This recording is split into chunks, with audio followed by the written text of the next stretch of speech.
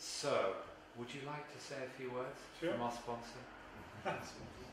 Well, our hosts, who very kindly provided the venue and the drinks. Thank you. Take the floor. Thank you. Sorry, let me... It's light into the world now. So my commitment to you is that I will be the shortest speaker tonight. And I will also probably say the stuff that's of least interest to you, but I'm going to do it anyway. So thank you and welcome for coming. And I just wanted to say a few words about Critical Blue. I make a general assumption as I travel the world that people don't know anything about Critical Blue. So I'll put that right. So Critical Blue, we have a long history in doing obscure things with binary level dynamic analysis of software, which usually puts people to sleep. But most recently, we've been focusing on mobile platforms and in using some interesting new techniques to be able to do software authentication to identify mobile apps in the wild.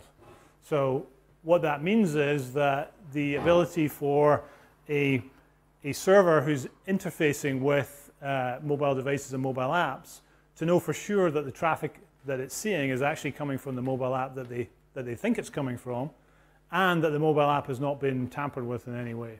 And that's a major step forward. I won't bore you with all the reasons, all the ways in which people try to do this today, but it is a major way forward. We do it in a way that doesn't require any embedded static secret that can be extracted out of the mobile app.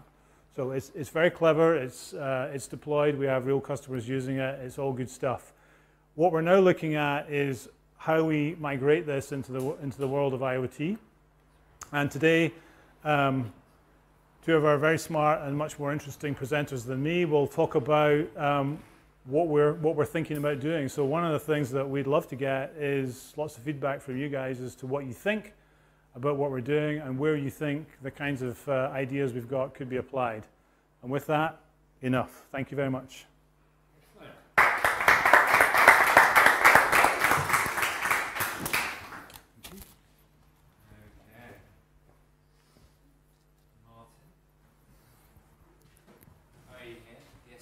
So Martin Hawksey, is that how I pronounce your second name? Hawksey. Hawksey, yeah, right, excellent. So as you can see on the deck here, Martin's going to talk about Google Analytics of things. So and what we'll do is we'll do a brief Q&A at the end of his talk, and then we'll transition straight to the next talk, and then we'll do a 20-minute panel Q&A at the end. So if you have any burning questions, go ahead. Other than that, we'll have a sort of more discussional type Q&A towards the end. Thanks, Simon. So as Simon mentioned, I'm going to talk about the Google Analytics of Things. Just out of interest, are any of you using Google Analytics with IoT devices right now? Oh, that's okay. So hopefully this won't put you to sleep, Simon, but perhaps you'll learn something. So my name's Martin Hawksey, and my day job is actually a membership organization called the Association for Learning Technology. So this has nothing to do with my day job, but I put up my business card anyway, this is actual size, just to fit the job title in. We're quite a small organization, so I end up doing quite a lot of the jobs in there. As part of what I do in the day job,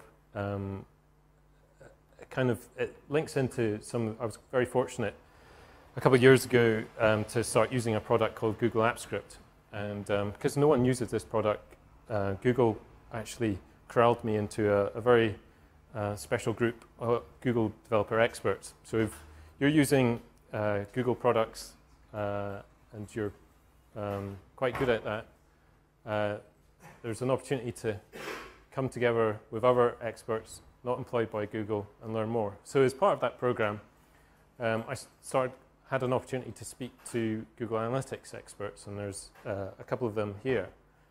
Interestingly, Google have just extended the program to IoT. So if you're doing stuff with Google products in IoT and you'd like to become a Google expert in this area, then have a word with me afterwards. So a lot of this presentation is actually based on the work a guy called Nico Michelli's done. So Nico's based in Philadelphia in the States. And he's really explored what you can do with Google Analytics beyond the kind of simple web page tracking. So all these people are very contactable, so, and they are the real experts in this. So if you want to follow up on any of these things, I'm more than happy to put you in touch with them. So in this talk, what I'm going to do is I'm going to very quickly just introduce you. Hopefully, you already know a lot about Google Analytics within web tracking, but then we're going to go into what's actually further possible beyond that. So, you know, in the beginning, it was all very simple. You know, when we had HTTP and markup, there wasn't really much interest in doing anything beyond, you know, measuring what was happening, what pages were being viewed, and what links were being clicked upon. But since then, you know, a lot of really cool frameworks have come out that just completely changed the web experience into a full-blown web application. In terms of tracking this, you know, Google Analytics has evolved as part of that. So I'm sure, are many of you web developers in your spare time? Yeah, and many of you using Google Analytics to get some data back. So you know about, you know, hooking into events on the page, you know, dynamic loading of content, buttons, and so on. As tracking's got, as web development's got more advanced, so is Google Analytics. So a lot of people, when they think about Google Analytics, they think of it as just a way of analyzing web pages, but it actually goes beyond that. There's a lot you can do in understanding engagement. So, and there's obviously lots of other products that are out there that do that.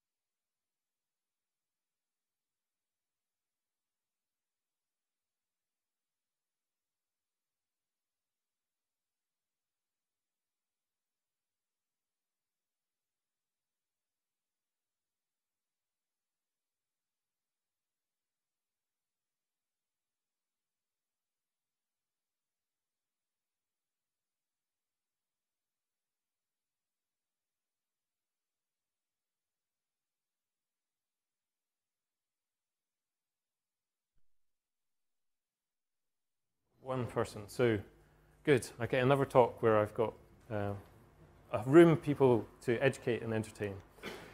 What the Google Analytics measurement protocol does is it removes the requirement for JavaScript altogether. And it basically provides a very basic API for you to start sending data into Google Analytics.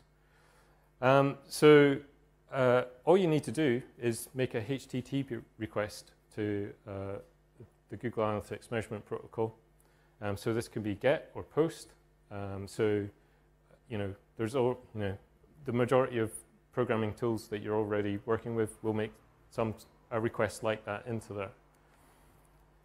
This opens it up, so, you know, it's no longer just web applications, it's the whole gambit. You know, you can do this on smart TVs, kiosks, anything that has an internet connection can potentially be sending data into Google Analytics. And there's a couple of things I think worth highlighting about this that can actually take this concept even further. So looking at some of the possibilities, so this was something that Nico Michelli, who's one of the Google Analytics experts, put together. So he's just got a Raspberry Pi, a couple of sensors on that. So he's tried things with motion sensors, with light sensors. So very basic kit. And what you can actually do is, with a couple lines of code, this is Python code, you can actually send, this is an example of a motion sensor. You probably might not be able to see it in detail.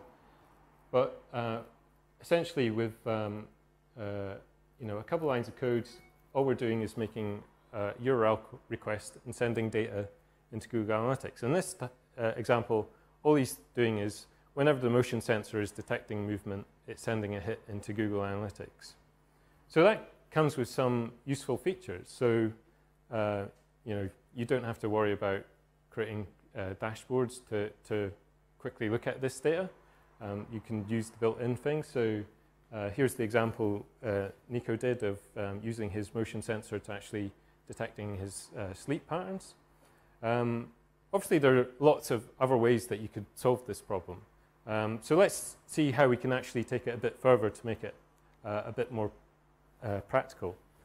So obviously, with your Internet of Thing device, it might not always be on the internet. You don't want to constantly be calling up Wi-Fi. So you might want it to be offline, working away in the background for a bit, and then come along online every couple of hours or so. So what the measurement protocol has within its specification is something called queue time. So basically, you can have your device sleeping for 4 hours, and then when it wakes up as part of another process, you can start actually pushing data into the Google Analytics with a queue time, which gives you an offset. So even though you've come back online 4 hours later, you can actually give reliable timings of when events have actually happened. The other thing you have is batch. So you might have had a number of events happening in that 4-hour period.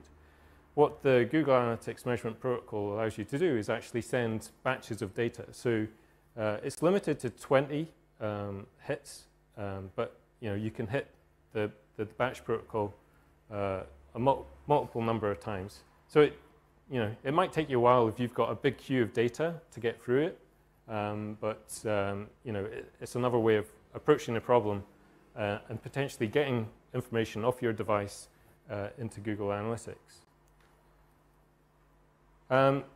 So looking at crossing the divide. So if you've done stuff with Google Analytics before, one of the things that you may have spotted within the terms of service is you can't actually send anything that's identifiable to a user into the Google Analytics data.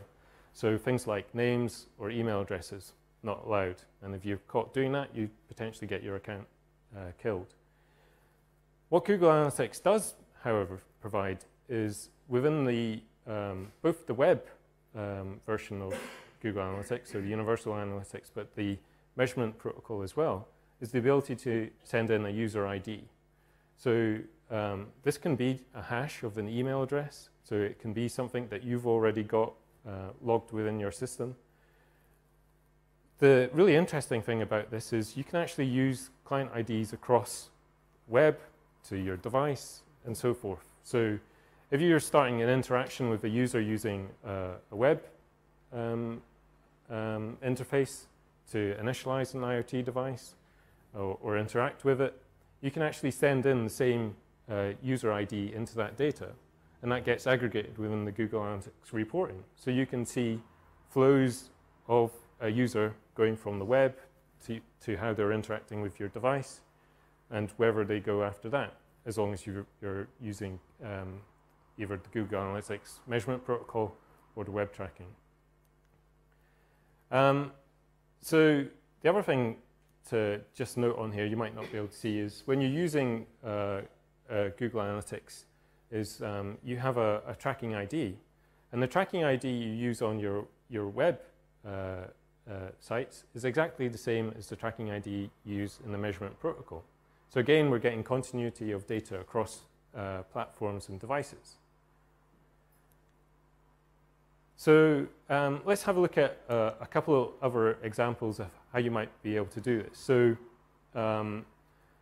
this is an example of a friend of mine who's published a number of different libraries. And actually, he uses Google Analytics to check when people upgrade their library to the latest version.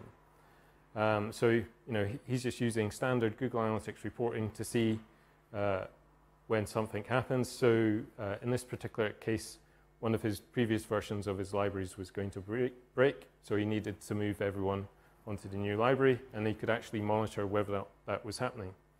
Within IoT and security, it might be the fact that you want to send data back about if your device is being attacked.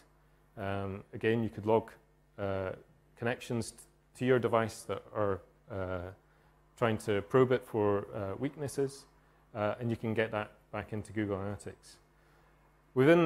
If you've played around with the Google Analytics reporting, you also get real-time reporting. So again, with the measurement protocol, you can see all this happening in real time as well. So within the measurement protocol and web tracking, there's lots of different hit types you can use. So it's not just pages or events. You can go into e-commerce side of things. It'll also do exception tracking. So if you're trying to log errors in your script or errors within your device, there's actually a dedicated hit type that you can use. So within Google Analytics, obviously it's not going to be the solution for everything. You're still constrained by what you can send back in terms of hit type data. But it's not always just sending back one hit. So you can send back integers, if you've got multiple hits, or for commerce, if you've got multiple values, that can be included in your data. I've mentioned a couple of times the inbuilt reporting. If you haven't looked at Google Analytics recently, there's an ever-growing palette of tools that you can use. So you can actually get some, I think, very useful event flow, funnel information that you can actually use to look at how people are interacting with your devices, how they're using your devices. Really, it's trying to get some sort of actionable insight from the data that you're collecting so that you can improve what you're doing. Within Google Analytics, there are actually APIs for reporting as well. So you don't have to be restricted by what Google presents you as a dashboard. This allows you to do more automated stuff in terms of reporting what's going on. Allows you to customize the way that you're presenting that data, and you might want to connect that data with other sources. So, for example, when I mentioned that you can get the user ID and the client ID, there's an opportunity to get that data back out of Google Analytics and actually match it with a person. Because whilst you've sent anonymized data in terms of, or semi-anonymous data in, once you got that data back out through reporting, you can do a lookup. And there's lots of, I think, increasingly easy ways to start creating your own custom reports. So within Google Sheets, there's an add-on now for Google Analytics. So it's a really quick way of just creating very simple reports that for the dimensions and metrics that you're interested in. This was an example I produced of a script that you can configure to grab data out of Google Analytics and actually send it off as emails and CSVs and other formats. Google Analytics also has a product called Super Proxy, which allows you to do something similar. So again, it allows you to distribute data to people that might not necessarily want to have access to your Google Analytics reporting via the website. And something else that's come out recently is Google have a data studio. So again, this allows you to integrate with Google Analytics and other data sources and start building up pictures of what's going on. So that was kind of a whistle-stop tour of what's possible within Google Analytics and the measurement protocol. So hopefully it's inspired you to go off and have a look at what's possible in the documentation. And now that you know what is potential, what is possible, hopefully you can get creative and have some fun and slide down the stairs.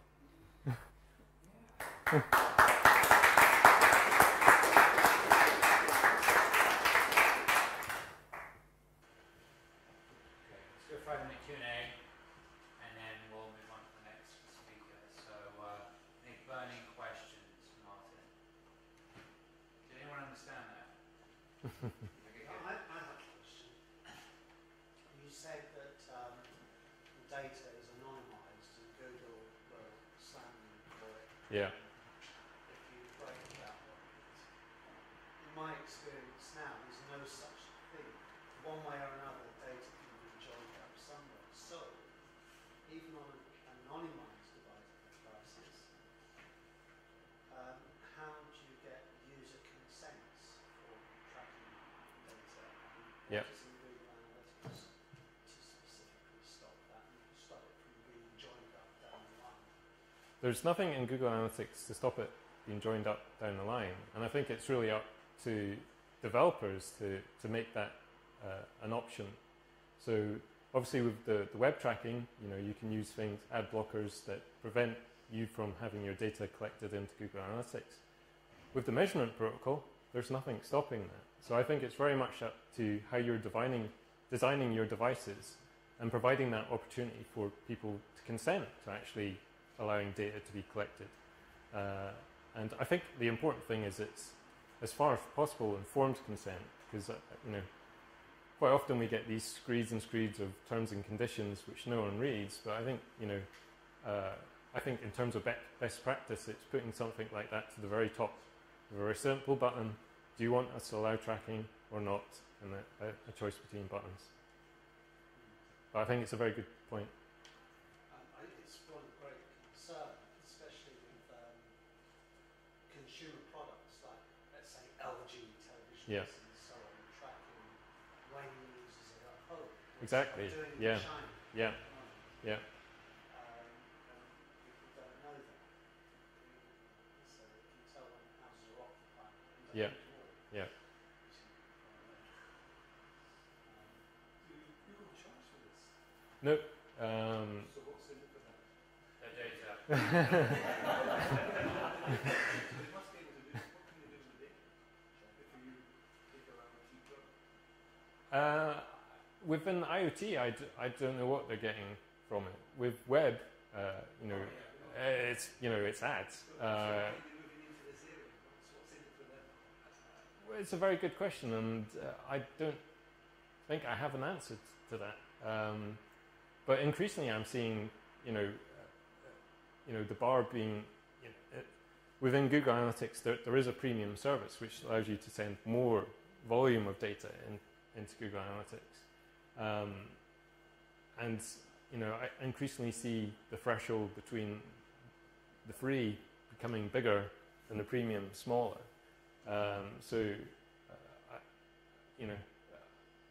Increasingly, I think they want more and more data, and they want to remove the hurdle even more to get it. We like talking about security and privacy in this group, don't we? Do you want to add to that? Yeah, I think they might not know exactly what they're looking for, just they won't have the opportunity to look for it in the future. And because that's the big data thing. No one knows what's at the end of the rainbow. So just the more data you get, more things go More to is the better. future. Yeah. And okay. So I was being marginally flippant about, did you understand that? Because it is always very difficult for me to understand from those who attend how deeply technical the talk should be. Because there are certain people who are more interested in the business applications or the general sort of strategic direction of how IoT can be applied to industry, their business, or maybe a project they're working on, a smart home widget or whatever. So that's why I think it's quite nice to sort of mix it up and maybe do some events like this that are, I think, more technical than some of the others that we're doing. But I think it was a nice combination, right? Hope so. Would you understand? I mean, would you agree with that? Excellent. So I think if there are any other, maybe time for one more question before we go on to Barry. One quick one. So you said that Google will put your kind of your personal information in it, but why is it acceptable then to include, well, essentially it's personal information like the user ID, Yeah. your own Yeah. way of identifying it? I believe this is down to the Data Protection Act, because it's not sending, names and addresses. They get around data protection legislation. So basically it's Google looking after their own bag rather than trying Yeah, to, yeah. They don't want to be a data controller. Can I add to that? Because there's another Oh, yes. Huge numbers of very important people do not understand that it's in force. For those of you who still think it's coming into force next year, look at Article 99. It's in force now, and as individuals and businesses, we all have the right to say, no, you cannot use that unnamed data.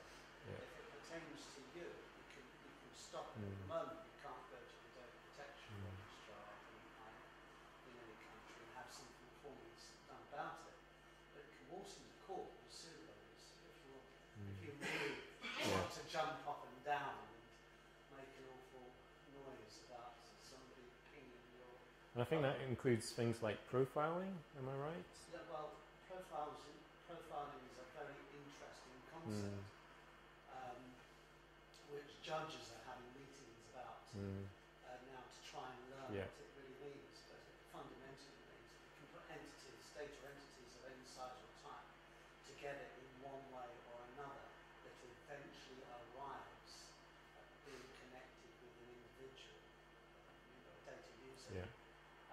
Then there's a problem, and that problem can be stopped, can be broken. I just wanted to add to that. That's what we do at IOT. Yeah, that's a point very well made. So, let's configure the next deck. Why not another round of applause? Thank you.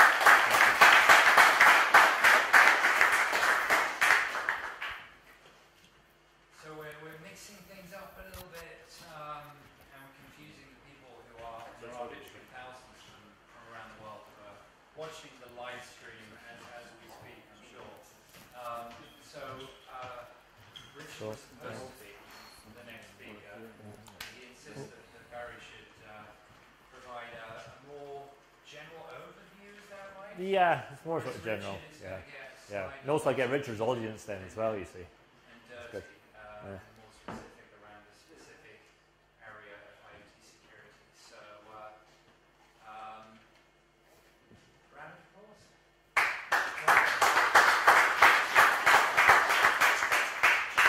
Awkward pause, blue screen. Roadies. Come on, chop. Yeah, that's right, it's working. So, present.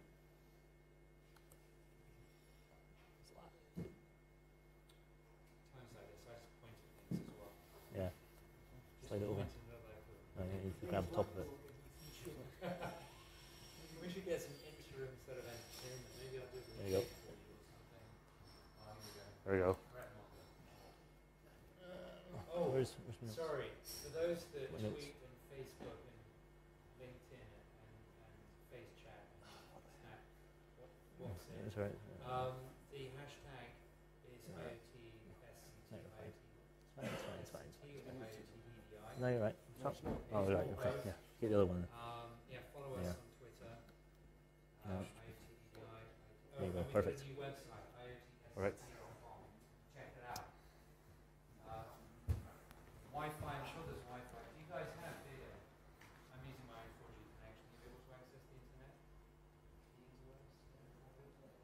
If you need to use Wi-Fi, I'm sure. Yeah. Be able to help you get on.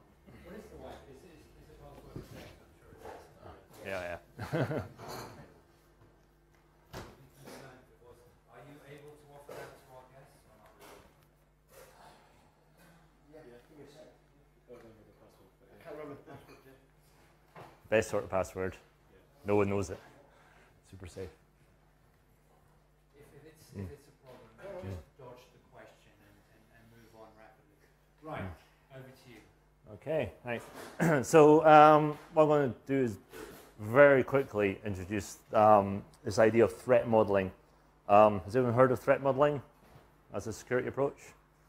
Yeah. So very, very useful when you're at the kind of the design stage of your project. I would argue actually completely vital at the design stage of your project. Otherwise, you're going to have a lot of problems further down the road. So there's very, very sort of high-level introduction to what it is, how you might go about doing it, and what the benefits are, and what help there's out there to try and help you along the way in what can be quite a large subject, but doesn't need to be. So sort of set the scene a little bit. Just so far this year, already IoT problems have been in the news, many different things. So most recent one just last week was these Miele dishwashers, internet connected dishwasher, why not? Shouldn't be a big deal, but these are in hospitals. So if you can compromise this, you have control over the settings, so temperature. So if that's an ward where you're doing infection control, suddenly you're not getting hot plates, and that's bad. More importantly, though, is once you're inside the network, if this thing's connected to an external network, you get inside the network, then you can start looking around for other things which are more interesting. Enter drug cabinet. So computer connected, hooked up to the, in theory, just the hospital intranet. So you're able to have prescriptions, you put in the patient ID, and it dispenses the drugs that patient needs to have at that particular time. All very good. 1,400 flaws currently in the in-circulation version of this, mainly because they didn't design an upgrade path for the Windows version. It runs Windows Server 2003. So yeah, that's not going to get fixed, and the only way to fix it is for hospitals to buy a new one for many, many, many, many hundreds of thousands of dollars. What I particularly like is Cloud Pets. You can send messages to each other and talk to your children through it, and it's all lovely and things.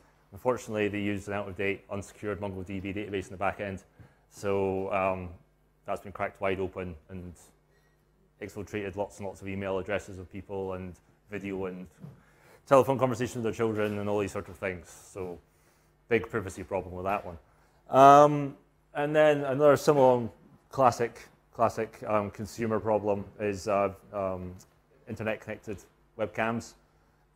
Just a horrendously bad idea. These things are such mass market now that the bottom line is so difficult to reach that every corner is being cut, and the speed of trying to get new stuff to market is incredible. So the pressure on these guys is immense. So they're just entirely features, get out of the door, make sure it's got the functionality that you want. And these are rich trove for examples of exactly the things that can go wrong if you don't take security and do the threat analysis in advance. And in fact, if you look at what we'll look at is this top list of classic exploits that you see in different types of devices. These cameras tend to be full of them.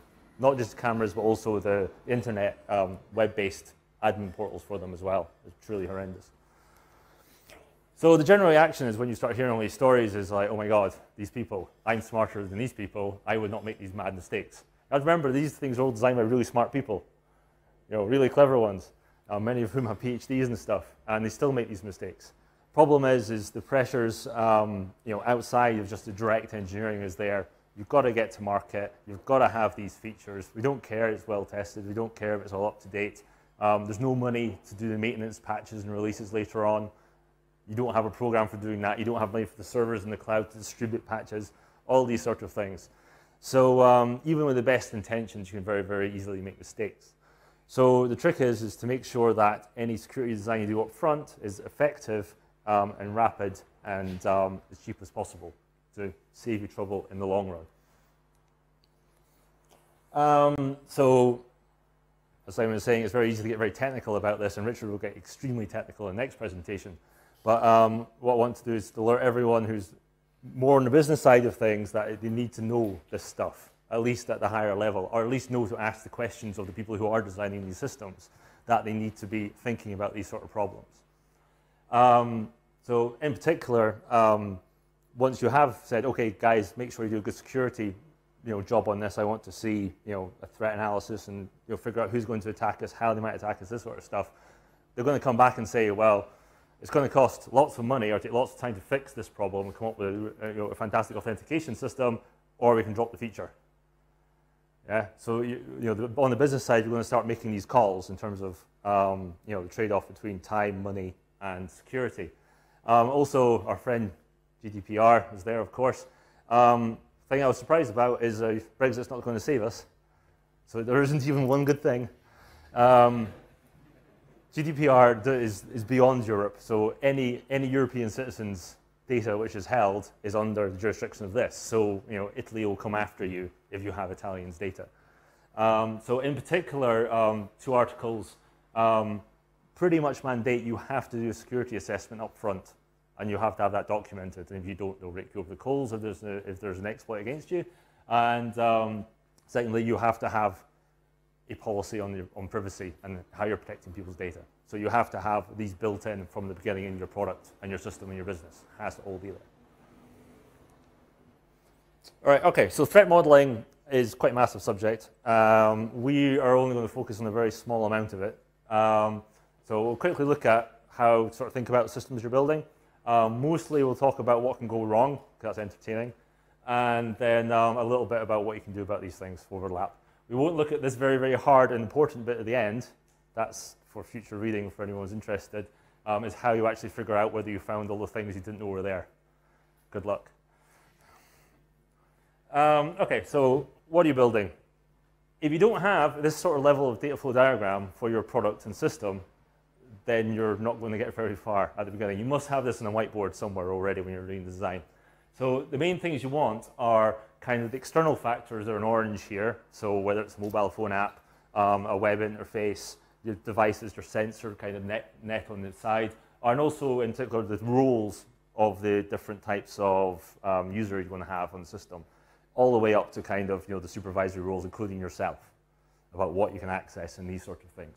Also, you really want to pull out the sort of data in gray that you're storing, so where you're storing the data, and potentially, as you get down into more detail, the sorts of data you're storing, and particularly the reasons why. So all this stuff's good to start thinking about why am I keeping this, where am I keeping this, therefore what sort of security does it need.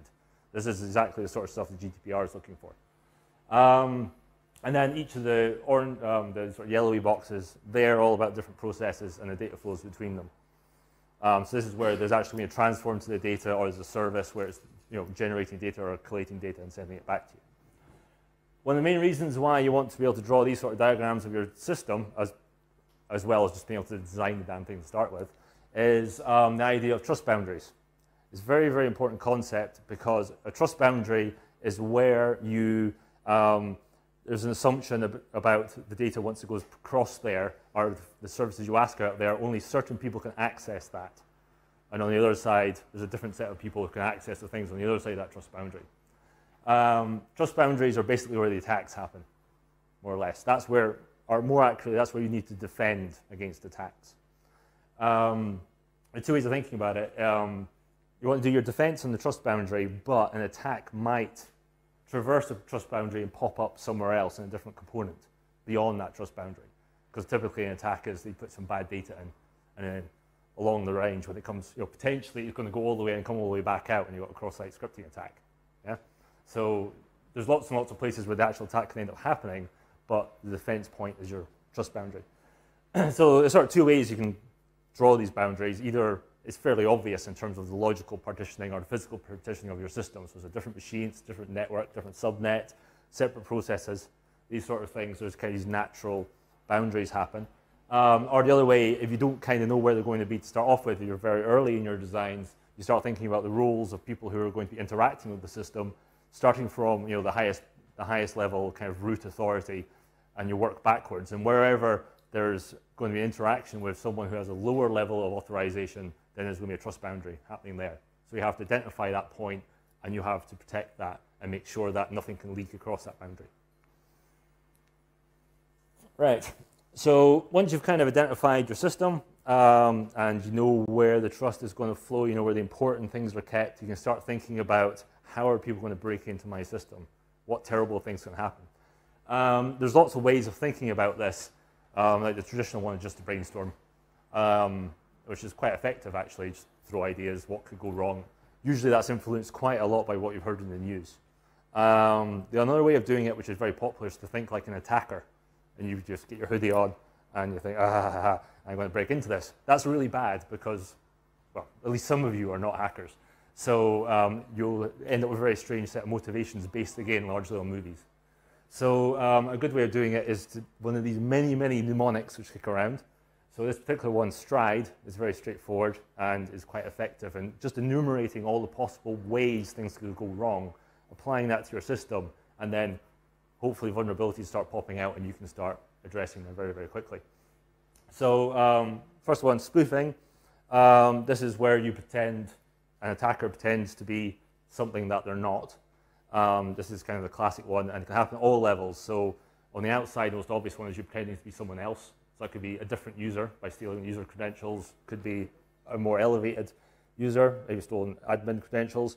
But also if someone's already got into the system and they create a new process on your system and make that pretend to be your process and therefore access the data that only your process should be able to access.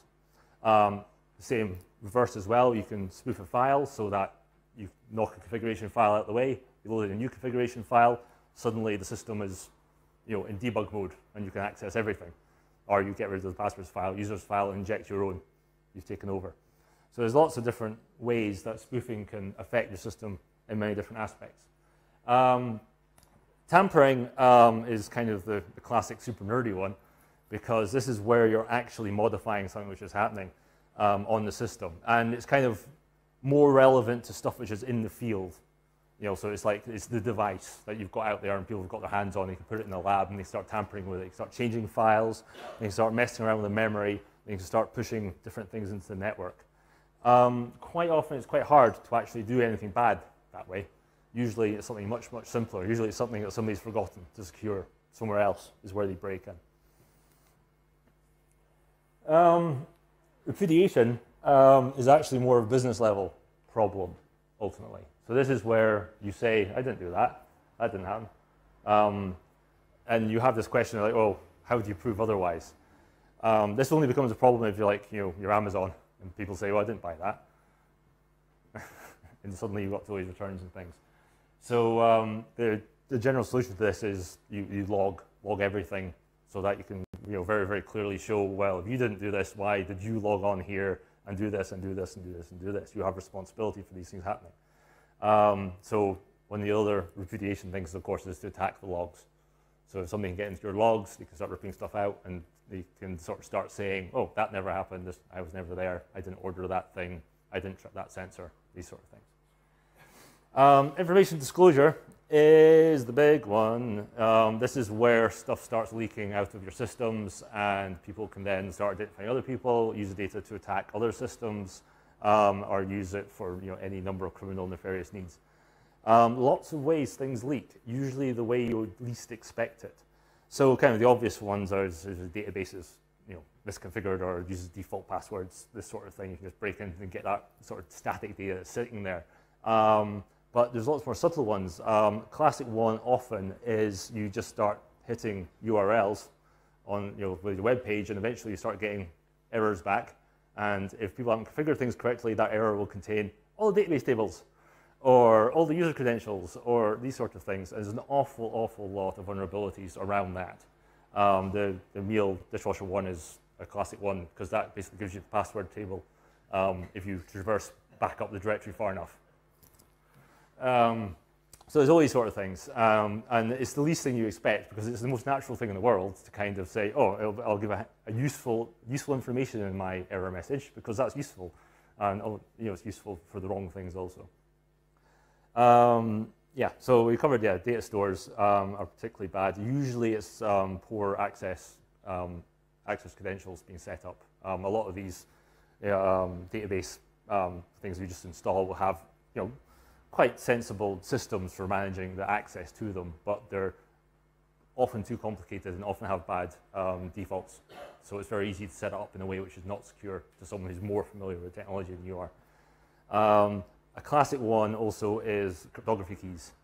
Lots of people use cryptography keys or special codes to protect various aspects of their system, and they just put them in a file there unprotected. So then someone just says, oh, I can't read what's going across the network. There's the key. I've just decrypted it now. That happens all of the time. So it's a very, very easy thing to just fall over because you've thought about this part of the system but not that part of the system. Denial of service is a favorite one. So you always hear about DDoS attacks. We were talking about that at the beginning. And DDoS has become very, very fashionable in terms of it's like you get lots and lots of infected machines and you blat somebody's network interface and then they can't provide the service they're trying to provide.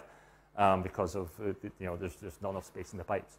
However, before DDoS, there was always DOS, and there's lots and lots more nefarious kind of ones, and this will become increasingly important probably as firewalls get better and various networks get in place which can suppress DDoS kind of attacks. You get a higher layer in the network stack, and these tend to be more about complexity attacks. So these are attacks against processes or memory or data storage and these sort of things. So what you do is you find out basically a way to exploit a bug in a program which causes it to go into an infinite loop or causes it to kind of have to go and look up massive tables of data, and therefore it slows down the whole system, or in cloud times actually costs the company tons of money because suddenly it'll start scaling up and scaling up, scaling up. Suddenly your AWS bill is thousands and thousands of dollars. Personal favorite one, especially for IoT, has to be data store denial of service. So this is where you find some way of filling up the data store on a device in particular, which is probably quite limited, so that it has to basically die because it's got nowhere to put data anymore. And then maybe it would panic and reboot, and it can't boot because its data store is full, so it can't actually move anything around to create temporary files, and you've completely trashed the device. That's surprisingly straightforward to do even by accident. Not that I've ever done that. And then finally is escalation of privilege. Basically what you're doing here is getting inside a existing process which is running at perhaps a higher privilege level than you are as a user you're allowed access to, and then corrupting that in some way so that you can turn it to your own needs, and then create a shell or something at a higher level of privilege, and then use that to create another shell or another high level of privilege using various exploits as you go. So this is like kind of the classic thing when people talk about buffer overflows and stuff like this. This is the sort of thing they're trying to do. They're trying to start executing their own code in a different context and jump up the escalation. And as soon as you start jumping up, the privilege level gives you more and more access to more of the system. So even if you've done a great job in configuring all the layers of privilege in your system, it's all very well protected and partitioned. Someone starts leapfrogging up that, then you can't do anything. It'll just top over. This is the sort of thing which even happens in virtual machines and stuff. So you get people pop all the way up from a process to an operating system to a virtual machine into another operating system to another process. This is the big terrifying thing about cloud systems. So all that seems quite complicated, and even though it's kind of very fundamental about the sort of things you think about, it's often good to be able to get ideas about where you should be looking. Fortunately, there's these guys, the OWASP, Open Web Application Security Project, and they've been going for a very, very long time. Does people know about OWASP stuff?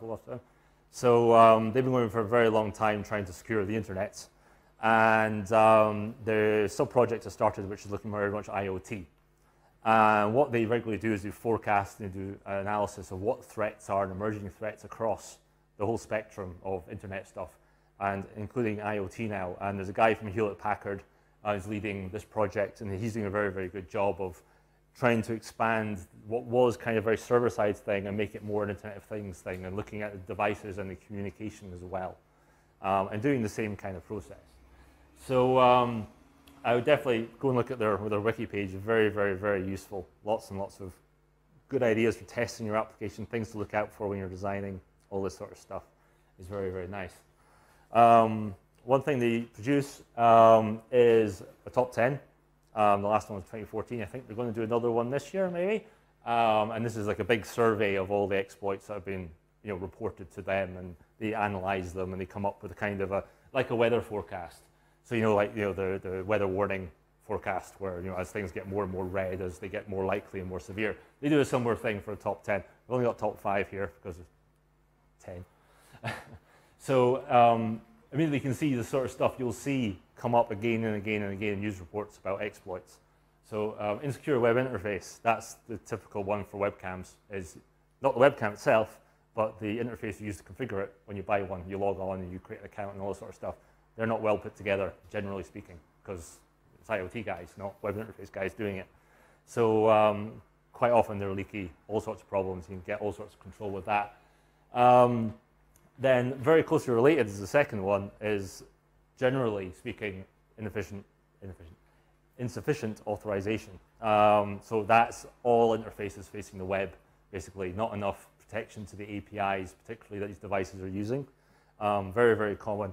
What's often worse than those ones is that it's not so much that it's not protected, it's that it's protected badly. So you can see people have gone, oh yeah, we should do something about that. We'll just use this library. And they haven't quite used it right, or they haven't set it up correctly, or they've left the keys lying around somewhere. And it's very, very easy to exploit. Insecure network servers is very similar again, but that's kind of the opposite way around, where you've got, rather than stuff you're using, stuff you're not using. This is a big problem for a lot of off-the-shelf operating systems. You bang it into a consumer piece of IoT, it's got everything open. So you've got your EPOS actually, point of sale terminals are the worst for this, open USB ports. So you can just like stick a keylogger in. Hey. Passwords. So there's all these sort of things. So that's mainly what that's referring to. Lack of transport encryption. If you don't use HTTPS, please get off the internet. And then privacy concerns. This is all to do with database protection stuff, generally speaking. So this is like, have you done your ACL properly? Have you locked down your database? Or most importantly, have you only collected the data that you absolutely, definitely need to provide that service? This is the biggest mistake that people make, is they just sort of harvest old stuff. You don't need that. Just take the few things you need and what you do have, anonymize as much as possible. And then generally you'll get past that. That's possibly the trickiest one to do, because it immediately bangs up against business concerns, because more data is better. Yeah. Right, so in conclusion, don't panic, but panic, because you have quite a lot of stuff to look at, and it's, the bureaucrats are coming for you. So if you build this into your whole design process at the beginning, it's a lot less painful. You can just ask, take a day or two just to sort of go, okay, this is my system. Where are the vulnerabilities? What protections do I need? Do I need this many user rules or not? Can I collapse them in? Do we need this feature? These sort of things would make it a lot simpler. And there's lots and lots of projects. OWASP is one of them. There's many, many other research efforts into monitoring this stuff. Actually, Department of Homeland Security have industrial and IoT cyber protection directorate. And their site is brilliant, really good. So yeah, I'd go there, but then they'll just follow you forever. So yeah, but it's good tips. Okay, right, thank you. There's some useful links, and also most of this stuff has been cribbed, one's going over from this guy's book. If you're interested in threat modeling and understanding it, I would definitely recommend getting hold of this. It's very good. Okay, any questions?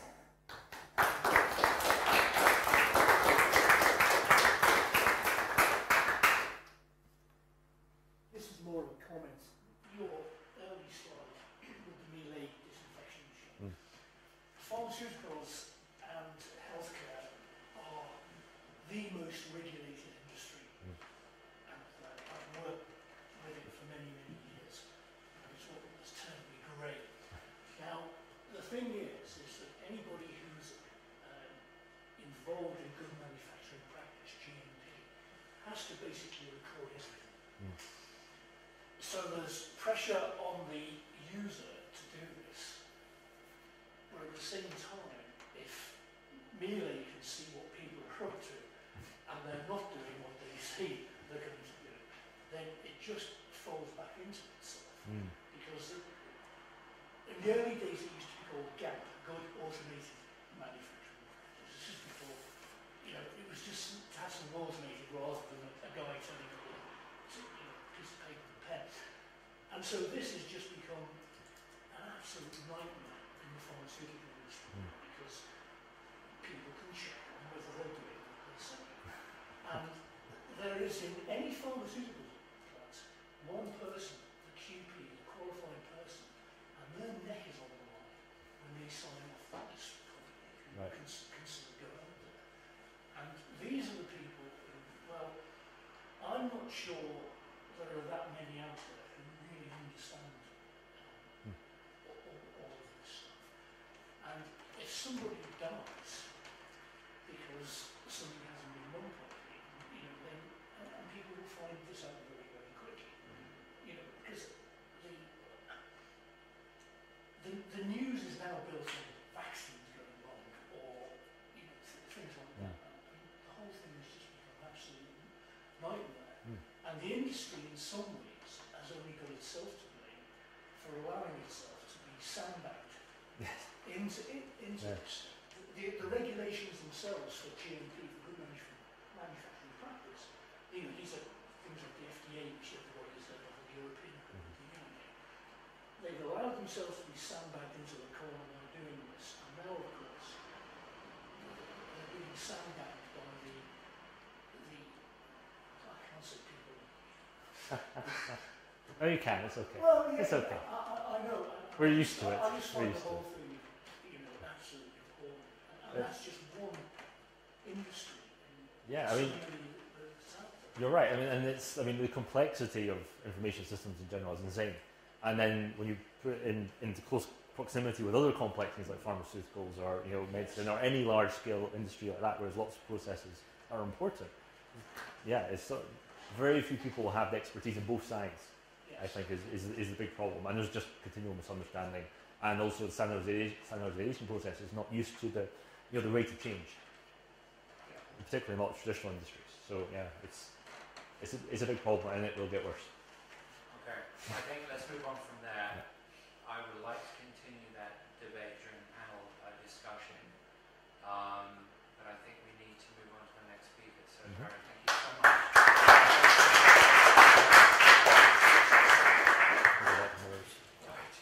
Does anyone want a quick break? Yeah, quick 5-minute break, more drinks, comfort break, the restroom division on the other side of this divider here. And then we'll hear from our third speaker, who's just getting mic'd up.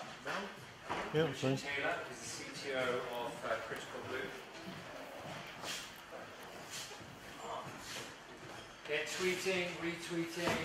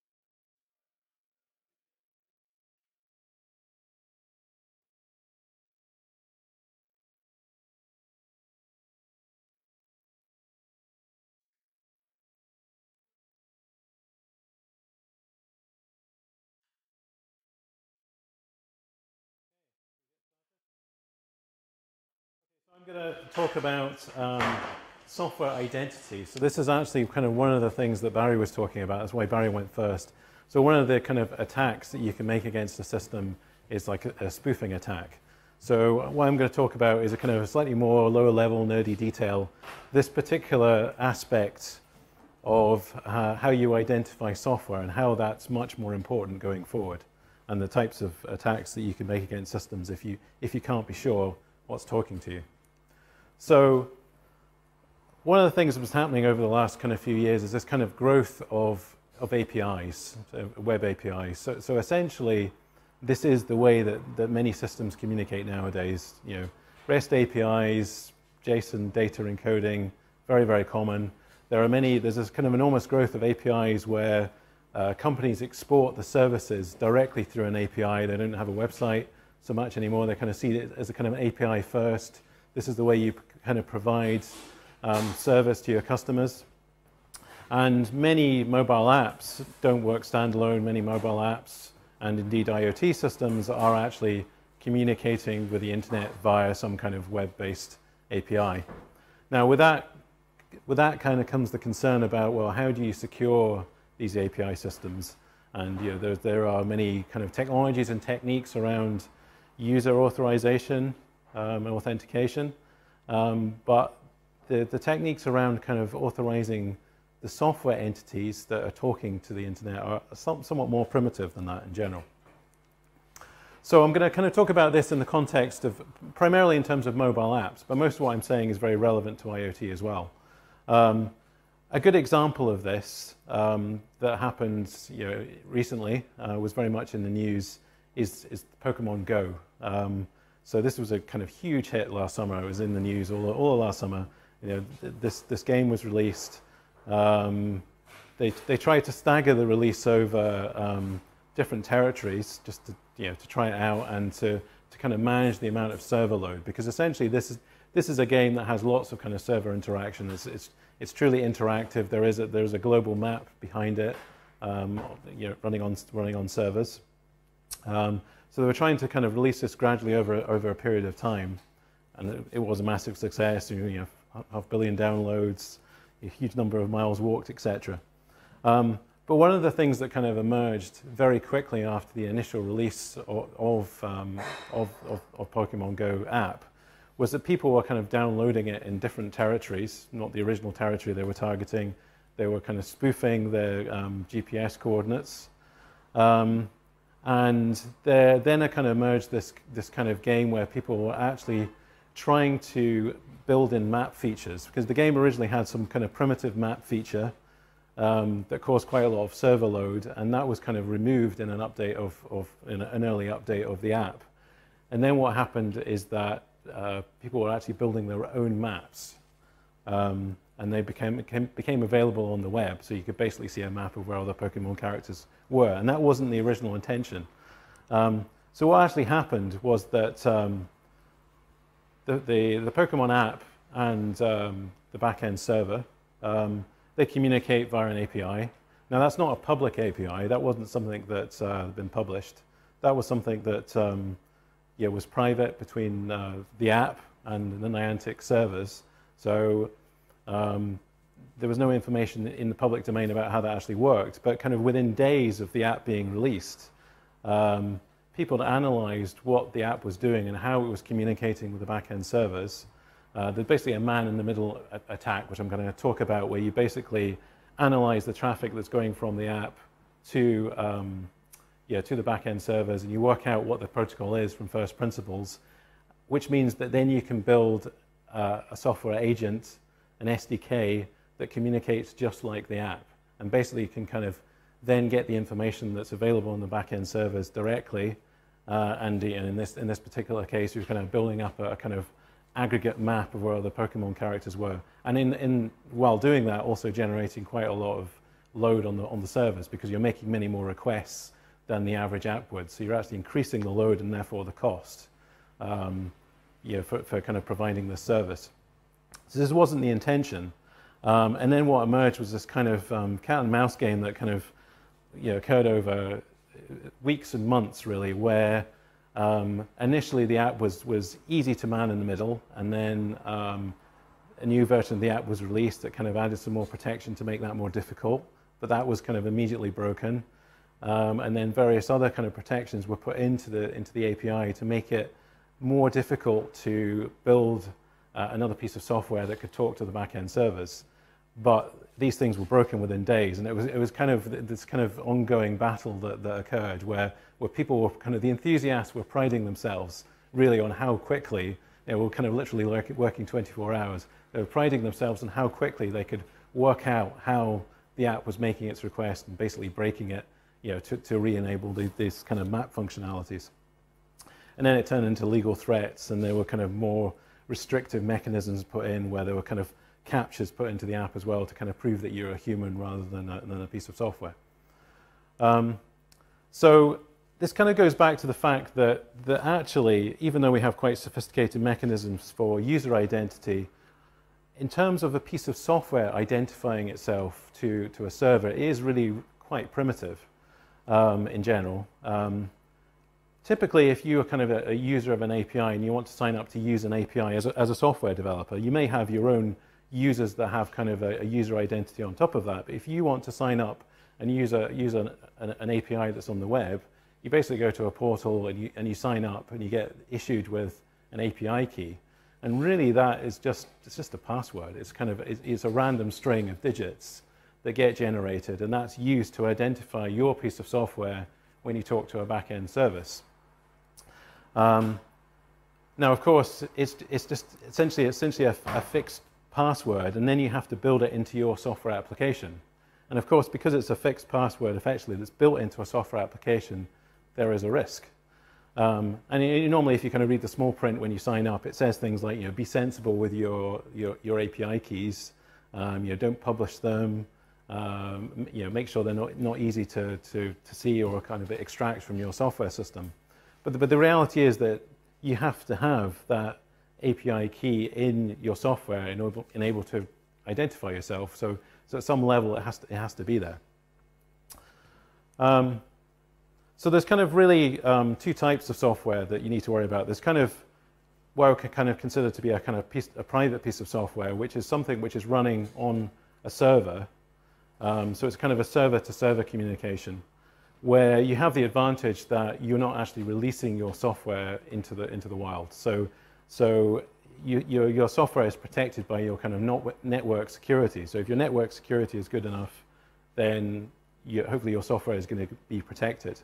However, you still need to be very careful, because if you were to accidentally publish your software, then of course your keys become visible. And there have been cases like this where people have accidentally kind of published, they've put their software on GitHub and they've failed to scrub their keys out of their software, and immediately what's happened is that somebody has found that on GitHub or some other kind of open source repository and used those keys. And there's an example on the slide where somebody had made the mistake of putting their Amazon keys.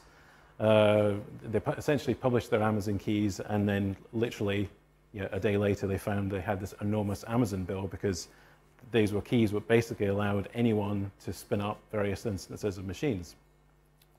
And there are kind of software projects which actually kind of troll and analyze the source code and actually look for things that look like keys, and you'll be immediately alerted if a new key turns up. So there's a kind of an automated attack against that. But in general, that's less of a problem. The bigger problem is really when you have to put your software into the public domain. So if you're publishing a mobile app, then essentially you're publishing your software into the public domain. I mean, it needs to run on people's devices, and therefore it's in the public domain. It's very similar in IoT. There are kind of some code reading protections on IoT devices, but in general, I mean, you're putting your code into the wild. So if you want to keep your keys safe in this instance, I'm talking about a mobile app, there's kind of two attack surfaces you need to kind of worry about. There's the attack surface, which is where your API key is being transmitted from the mobile app to the backend service in the cloud, so kind of in transit. And there is the attack surface where somehow the code is inside the mobile app, so it's the kind of the attack surface where you analyze the mobile app itself. So talking about the kind of first attack surface, which is the kind of transmission attack first, and that was essentially how this reverse engineering of Pokemon Go happened, at least initially. I mean, the way kind of TLS works is that you have various certificate authorities, and they are trusted and they issue certificates, and then you can basically, as an API provider, you can buy a certificate for your domain, and that gets signed by the certificate authority, which allows you to to demonstrate to an app that's connecting to it that you actually do own this domain, and it's been signed by this authority. And then on the other side, the kind of root certificates are essentially pushed onto the device, and they kind of represent a set of certificate authorities which are trusted by that particular device. So if you have a device and a back end, and neither of which are under attack, then basically TLS guarantees that the key negotiation that occurs when you start up the connection ensures that any man in the middle who's observing all the traffic can't know what the encryption key that's actually chosen for that session is, and therefore can't see the traffic. So generally that's okay when you kind of trust both ends of the communication. The problem is that the situation we're in is not a situation necessarily where you trust both ends of the connection, because generally if you're trying to analyze a mobile app or maybe even an IoT device and try and extract some information from it, actually the one end of the communication is actually under control of the attacker as well. So if you want to man in the middle the communication between a mobile app and the back-end server, you have the device, you have the phone or the tablet, then what you can do is you can basically place what's called a man-in-the-middle proxy, a piece of software that sits in the communication between the mobile app and the back end, and that basically issues a kind of self-signed certificate and says, yes, I am this thing from this particular API domain, trust me. And of course, normally that wouldn't work because you've signed the certificate yourself. It's not from a certificate authority because you don't actually own this domain. But all you need to do essentially in this scenario is you basically push that certificate onto the device and say, yes, this is a trusted certificate authority. What happens then is that the mobile app will open that communication quite happily, thinking it's talking to the real back end. The communication will occur, but actually all the traffic is being decrypted in the middle, which enables you to see any secret or any key which is being passed across that channel. So if you have a particular API key that's built inside the app, then you can immediately steal it at that point. The way you kind of defend against that is that there's this kind of technique called certificate pinning, which basically means that the app itself doesn't trust what the certificates which are pushed onto the device. So it means essentially that the app itself only trusts a very, very specific certificate or particular certificate authority, which means that you can't do the man-in-the-middle attack anymore. The problem with that is, of course, that the code to do that, to actually make that check, is itself just a piece of code and another secret which you build inside the app. So all that does, it closes one attack surface, but the other attack surface of attacking the app is still essentially open. Now, if you look at kind of Android in particular, but also iOS, and I think in the future also IoT devices, there are many, many tools which enable you to take any app which has been published and basically look inside it and to reverse engineer it, to disassemble the code, do all sorts of kind of very fancy analysis that enables you to see what that particular app is doing. You can see that what's in the memory map. In many cases, you can actually modify the code on the fly, so you can actually make modifications to it. You can debug it. You can see what's going on, and therefore you can extract.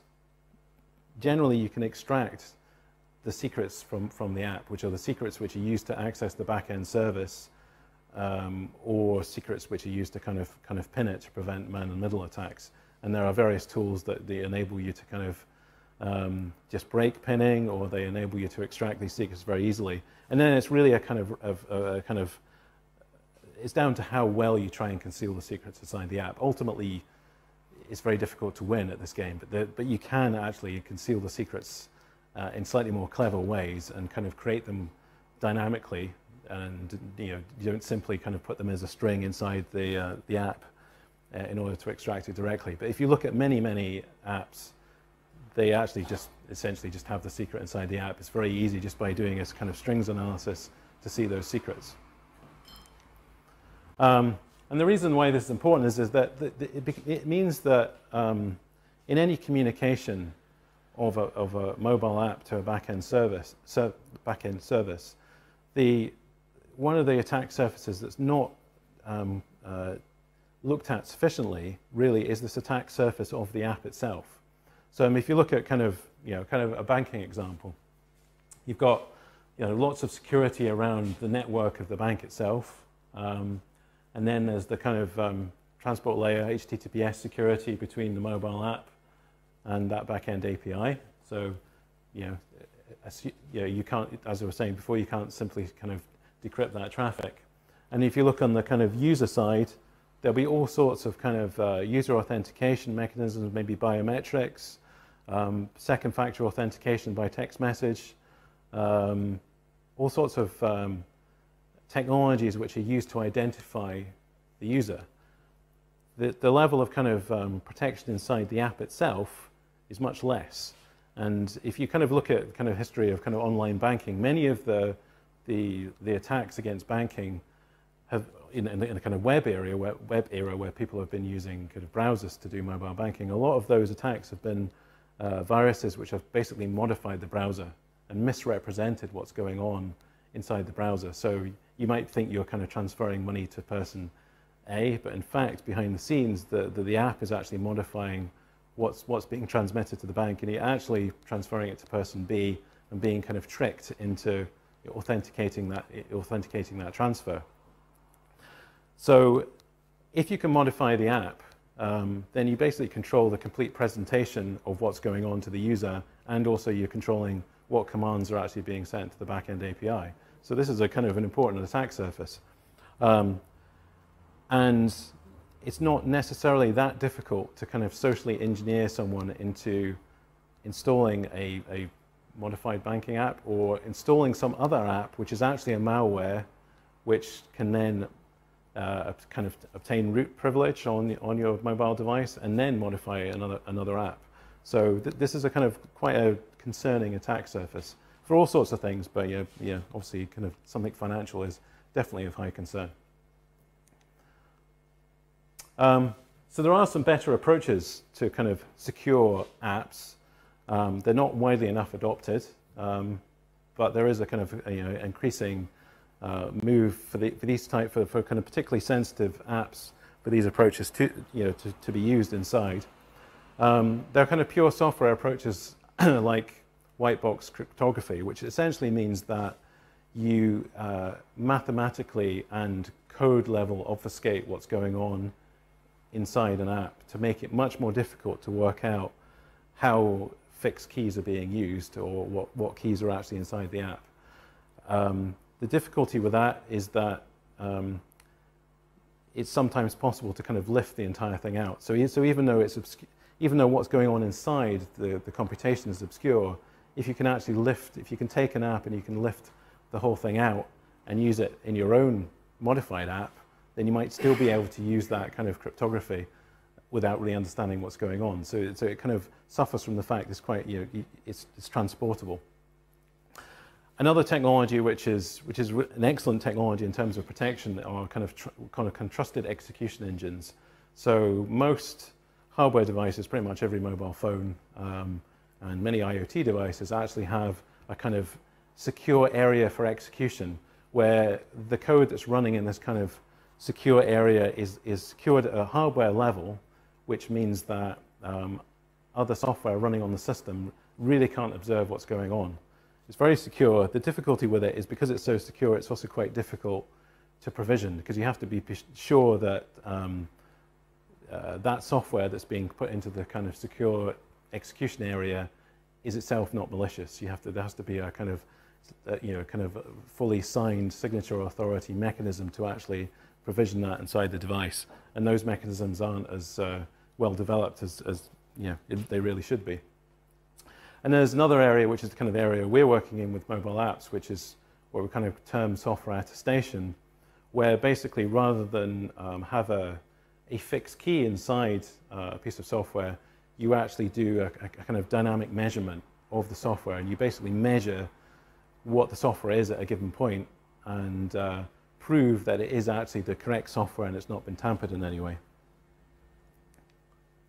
So this is obviously important for IoT as well. I'm talking about this in kind of the context of mobile apps, but the IoT question is fundamental in the sense that if you have multiple sensors on the edge of a network, and maybe those sensors are feeding back data, gathering data or feeding back data via an API, how can you be sure that those are actually the sensors that are providing that data? How can you be sure that that data is real? If you can work out what the protocol is, and you can work out what keys or what other mechanisms are used for those software entities to authenticate themselves, then you can basically spoof the data. And there are many applications in traffic systems and medical applications where if you can spoof the data, then you can have quite devastating consequences.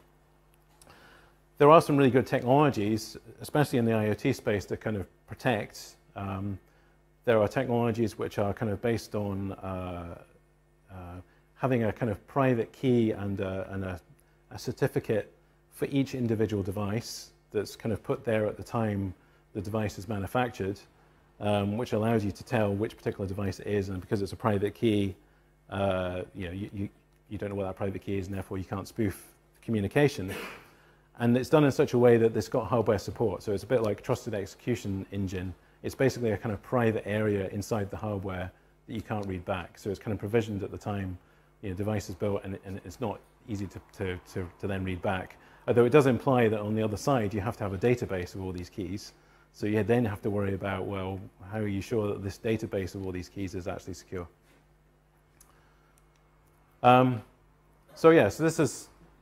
in summary, I mean, basically, if you publish anything on an API on the internet, even if you didn't intend it to be, you have to basically consider that to be accessible to anyone, and you have to consider the possibility that someone will reverse engineer the protocol and whatever mechanism you're using to authenticate. And there's much discussion about kind of user authentication and authorization and many techniques around it, but you have to draw the distinction between the user identity and software identity. It may be that you have a completely valid user, but that valid user has been tricked into using a piece of malicious software. And there are technologies emerging that are not widely used enough to actually kind of make these systems more secure. And I think this will kind of be increasingly, as we kind of secure other aspects of the internet, this kind of software identity issue will increasingly become an area of kind of hotter interest. So I just want to kind of publicize our Twitter handle, CryptBlue. So we kind of tweet about all things kind of security, IoT security, app security, and everything to do with the kind of industry, especially kind of looking at the kind of technology side of it. And we also have a blog. We just published another blog article today, which kind of is talking about IoT security and the relationship between IoT security and OAuth, which is one of the kind of standard technologies that's used for kind of user authentication. Okay, thanks very much.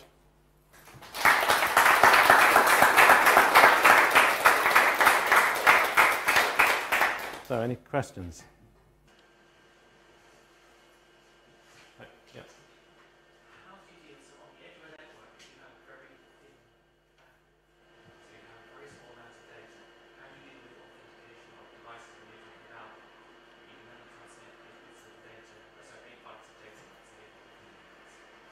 Yeah, that's a really good question. I mean, it's not an area we currently deal in with. We're looking at mobile apps and sort of higher end IoT systems. I know there's a lot of interesting work like COAP protocol. There are a lot of interesting protocols which are kind of emerging to deal with kind of security with kind of lower end devices. but yeah, I mean, certainly if you have limited compute performance and certainly with limited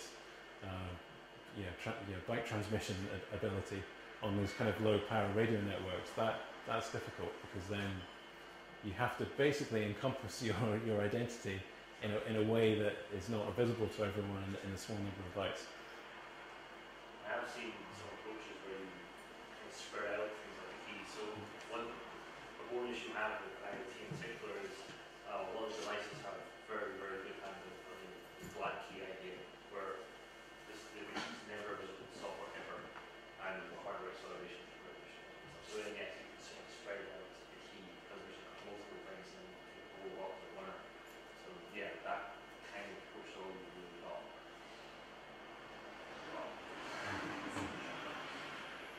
Any other questions? Okay. Okay. Excellent. So this is the part of the evening. How are we doing for time? We've got plenty of time. Good.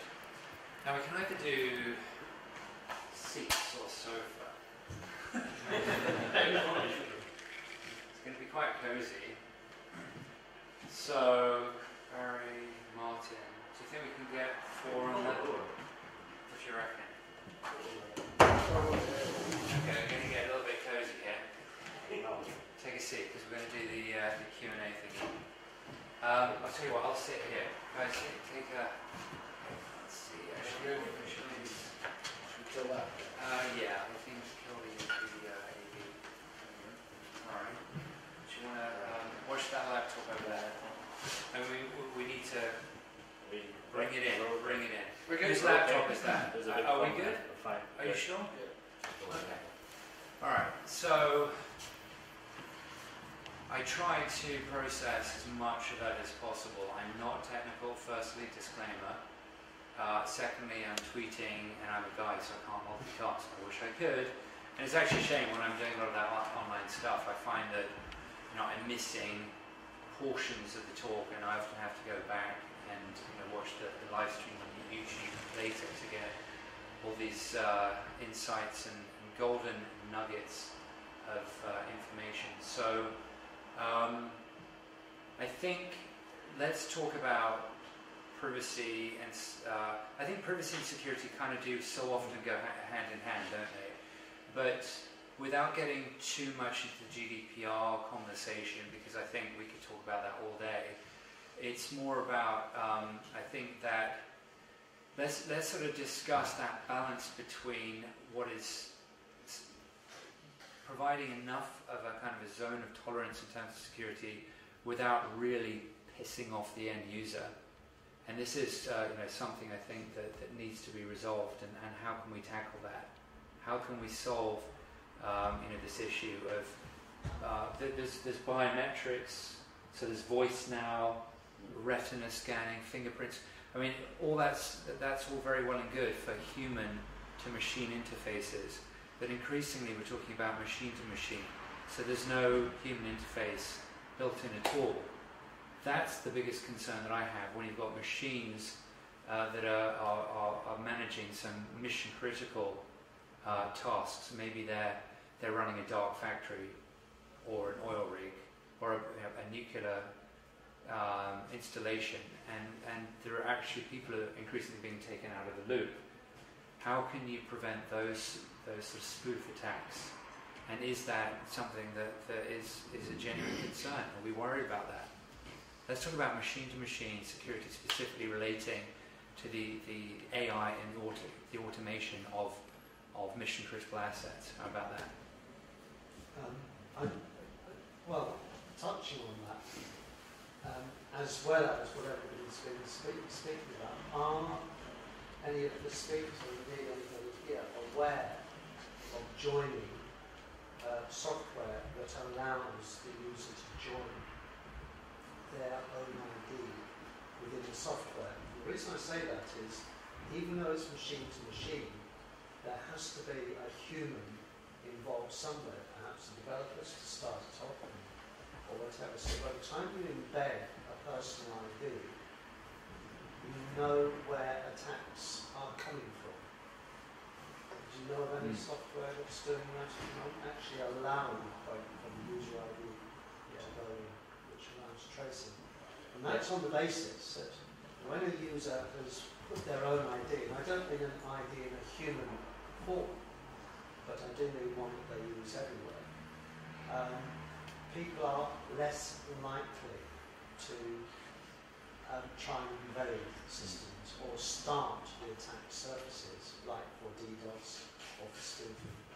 So what do you think, Barry? Yeah. You seem very keen to answer. Yeah, there's a couple of I mean, in terms of IoT, in terms of organisational ownership, a person being a corporate body, increasingly a lot of devices will have this capability where you can kind of they'll be identified as that device from that developer and running this software specifically. So you can kind of track it out to that degree. But usually that's not the problem, it's when the spoofing happens, when you come up and pretend to be that device. So that's the tricky bit, is being able to get that repudiation where you can sort of say, no, that was you, and we can prove it was you for these reasons. That's very, very hard, because despite the fact there's lots of, in theory, there's a lot of work around digital signatures, and maybe mapping them back to biometrics and things. There's no standard. We don't all have a barcode, so there's no uniform way of doing that. So in general case, you can't, particularly in terms of consumerism. When you have a product and there's a billion of them out in the marketplace, you don't know any idea who's got them, and there's no way of saying who has this. All the best you can do is to say, I know that that is a genuine device talking to my service. And I know it's in its genuine condition, not tampered with. Therefore, it shouldn't do anything bad. The only way it can do something bad is someone's found a way to make it do something bad by putting stuff into it through legitimate channels. So that massively reduces the attack surface. But I mean, one of the things that's true is that you can never eliminate it without falling over into the absolute knowledge kind of problem with privacy. You can probably get an absolute secure system if you know absolutely everything. I mean, that's kind of terrifying. So, there was an interesting project from Google where it took a different approach to this, where they used multi-factors in terms of authenticating. In this case, it was user, who was at the keyboard. I think it has data protection implications because in terms of multi-factors, it was looking at keystrokes, patterns of behaviour, moving the mouse. But the interesting aspect of it was the security level was variable. So depending on how confident it was that you were the actual person logged in that machine, it would remove privileges. So as you got less confident, start removing access to servers and things like that. So I think that kind of multi-factor authentication is an interesting approach. How it would be applied to IoT devices, I don't know, but I thought it was an interesting way to look at it. Again, let's project forward 5-10 years. So we've got a certain percentage of driverless cars. Our smart homes are running themselves. The aircon, the lighting, the thermostat. Should we be concerned about these devices being hacked?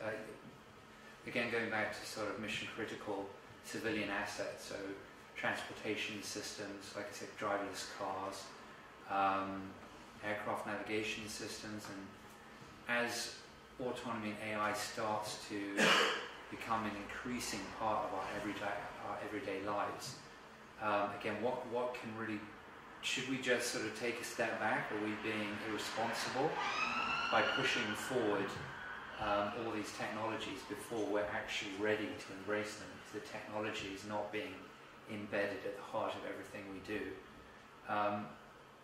Is Elon Musk overstating the concerns, the worries about AI and automation? Is it paranoia, or is it all fine and everyone's confident that it's heading in the right direction?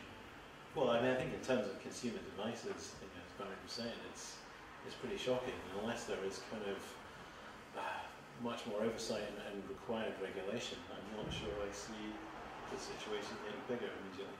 Okay, let's talk about, I mean, for example, kids' toys. Yeah. The amount of times we're hearing about kids' toys being hacked. Not even hacked, just being shipped with no security. And, you know, that is really creepy. What can be done? Is it a governmental, you know, that you penalise the companies and fine them, and there needs to be a kite mark on every product before it's shipped? I mean, there's already these mechanisms in place. I mean, you know, the rules about what can be in children's toys is the main reason why most children's toys are not suitable for under 3s, because it's so stringent. So, you know, this is already in place, and you can just add to it. Yeah. But the problem is the regulation keeping up with technology. Guidelines like OWASP, or I mean, are these companies getting sued when they breach? Guidelines. Okay. You've got regulators like the Data Commissioner. Right. Where you've got regulators, they're more than useless. 9 times out of 99. Because they've got no teeth, or what's the problem? They just don't do it. People don't have the confidence to go to them. When they do go to them, they are slow, they are reticent, they tend to be inscrutable and therefore not transparent towards ordinary people, which circulates right back to the confidence. So it's only the big organisations that tend to use them, unless you're somebody like Max Schrems, who's got a PhD in law and is quite happy to take on Facebook. But how about class action lawsuits? That, I mean, it's happening against Fitbit. But VTech in the States, I mean, I think that allegedly they were one of the largest infringers when it comes to kids' toys. I think Mattel have also been implicated.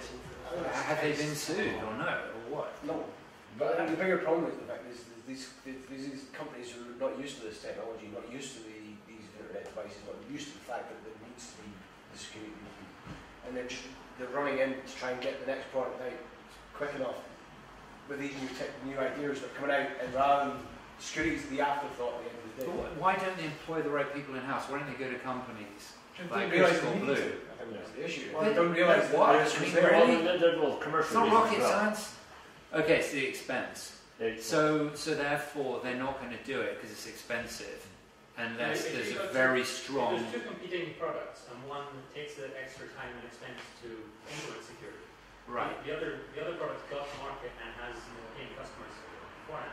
Okay. So unless you have something like regulation saying you can't take an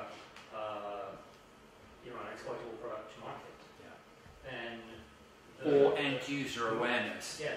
To say that product is dangerous, don't buy it. You know, mum's net or whatever. You know, these manufacturers will get a bad reputation. Reverse market force.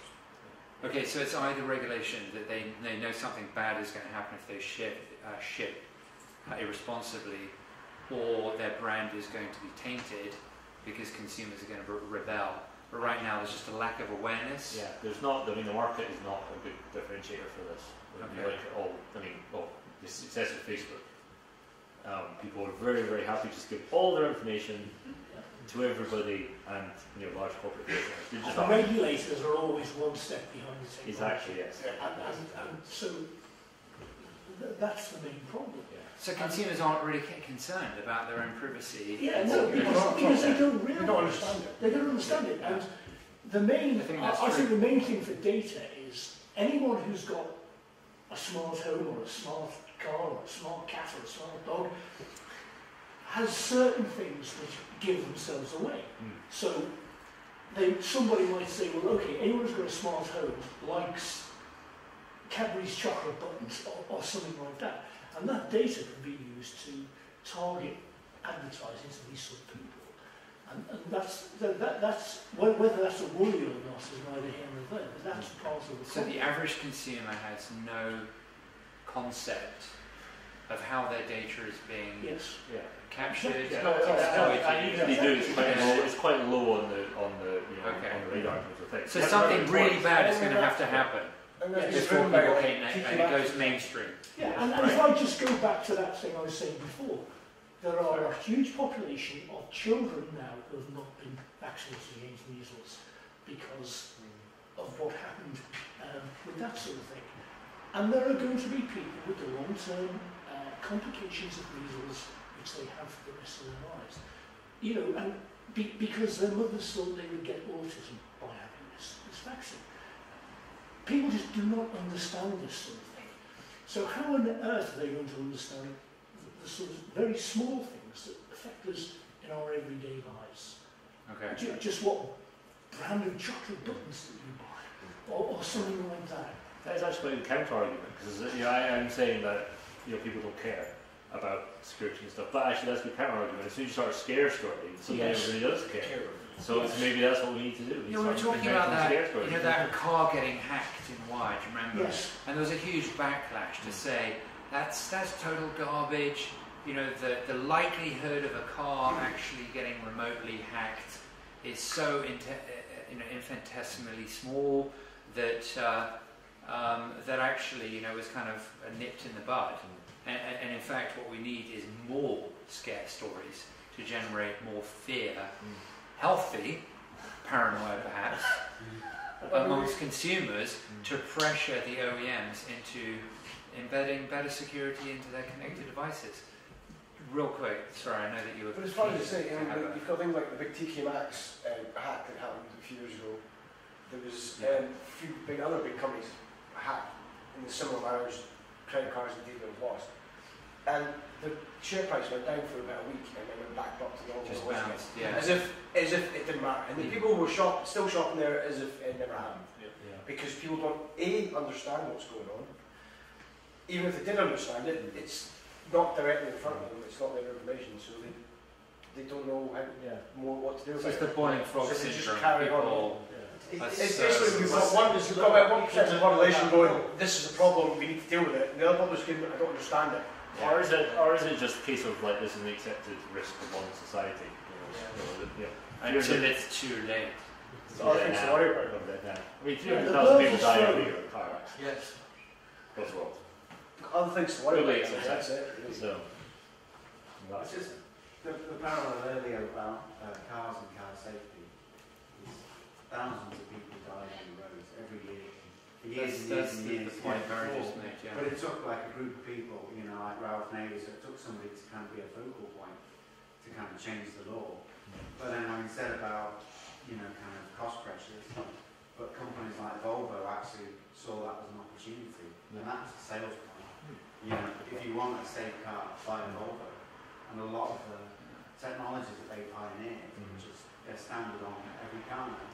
So I don't know, I think it's going to take a long time, but eventually it can kind of get into the public consciousness, and then there's an opportunity to address it. But I think lots of bad things are going to happen. It's quite worrying as well that we seem to be going in reverse, where in the States, ISPs can now sell your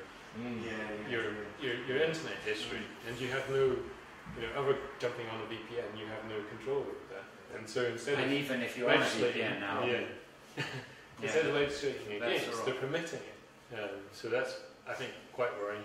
Well, what you said, that applies to everybody else except the people in the States, isn't it? The States gather everybody else. That's for spying. Can't do it that's prison. This is worse. This is worse. So that's for bulk spying. So they've actually made it legal now for internet access companies, for ISP, to sell your internet history. This is commercial. Yeah, it's horrendous. Not even, sort of citizen security. We're getting beyond the Snoopers Charter, or whatever it's called in the UK. So this is not keeping you safe; it's to make their money. Sorry, go ahead. I was going to say, was it local governments, UK government, if you had kids' toys that just burst into flames and scalded children, you'd have government all over it straight away. It'd be consumer protection pure and simple. So is there not a need for some sort of BSI type on this connected cuddly toy will not be sending a picture of your kids to Russian foreign makers or whoever it is? Is there not a local government in that? And as a public service kind of society type thing? Yeah, I think it's because we're dealing with an intangible. It's so difficult for the average person to get their head around. It's a little bit like mental illness. Sure. A lot of people say that if you're involved in a car accident, your boss, for example, conceded that you're physically, beaten up. Yeah. Whereas if you are mentally beaten up, your boss may have, little sympathy for you because, where's the evidence? I don't understand where the problem is. So in the same way that, yeah, if something sets you on fire, you can physically see the burns. But what is the equivalent when your privacy is being breached? I suppose you could be compromised, blackmailed, and so there's, again, it's psychological damage as well as financial damage, but people can't really kind of relate to that in the same way.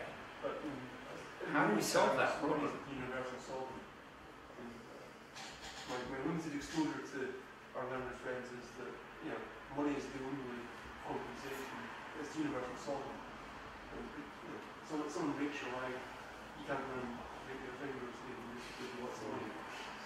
Perhaps. Well, perhaps maybe depends which country you're in. Let's not go there.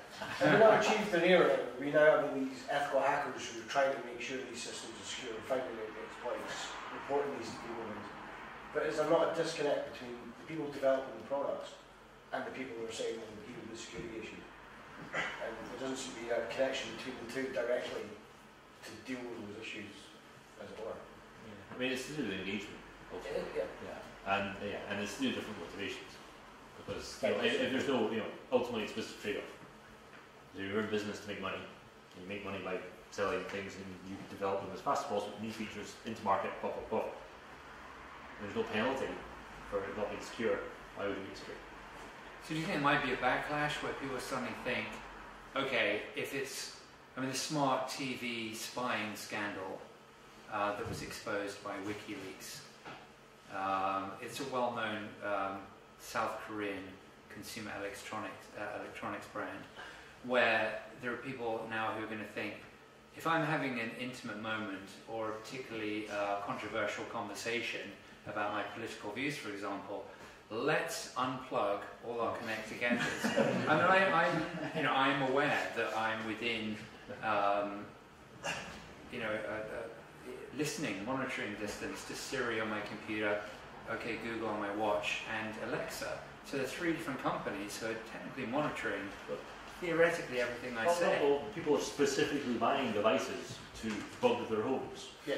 So what do we? Is there going to be a backlash where everyone starts going analog again, and then they go out and try and find that they can't actually buy a non-connected gadget, so they have to start going on eBay and start buying factories instead of email? What are the sales figures for Alexa? High, very. I mean, there was an incident with Alexa just a few months back, where a young girl, their parents had enabled one-click buy on Amazon Alexa. So this little girl, about 7, 8 year old, said, right, I want a doll's house. Alexa, buy me a doll's house. So it bought her £140 doll's house. Well, that's not the end of the story. That was broadcast live, right? And then they broadcast it live on Fox News. And thousands of people. Thousands bought. Do you want to note who's got an Alexa in the room? Have you noticed now that when someone says Alexa on the Amazon Alexa TV commercial, Alexa did light up and start responding? Now there's some kind of over-the-air filter, because I've noticed in TV spots when they do talk, say Alexa, my Alexa is no longer responding. So they must have realised as a result of that there's some over-the-air lock, analog, through the analog hole. I don't know how that. There's a company, there's a technology called Chirp or something that does that. They can embed cookies over the air from the microphone in your connected gadget to the TV ad that you're watching. Yeah, the IOT has been using ultrasonics to do that for the last few years. Yeah, I was kind of concerned that at one point that Facebook might be listening to which TV ads you're listening to at a particular point, and then we'll show you kind of appropriate content. So do you remember, Tim, for 1 week I did an experiment because I was paranoid that Facebook was monitoring, because when you agree to the terms of the Facebook app, it has access to your microphone, your camera, your hard drive, and so on. So I didn't tell anyone what the brand was. It was just a random brand that I would never buy. But I started saying Harley Davidson to my phone several times a day for a week. I started seeing Harley Davidson ads on my newsfeed, and actually I didn't. weirdly. I was convinced that I would, but I didn't. Suppose they would listen to when you were posting the message. But that is the counter When argument. you were posting the message, they were checking the mic at the same time. They're ahead of the game, and they knew not to show me, because otherwise they would have been busted. Yeah, exactly. Yeah, this guy. Don't waste your money serving those ads. Show him, a charity shop ad or something. So, have we covered all the questions? Because I think we need to sort of wind things up and have a little bit more networking, a few more drinks. What's the hard stop? 9 o'clock? Because you guys need to go home at some point, I'd imagine. No particular hard Unless stop, you sleep under your desks, perhaps you do. Yeah. Yeah. We've got this much beer.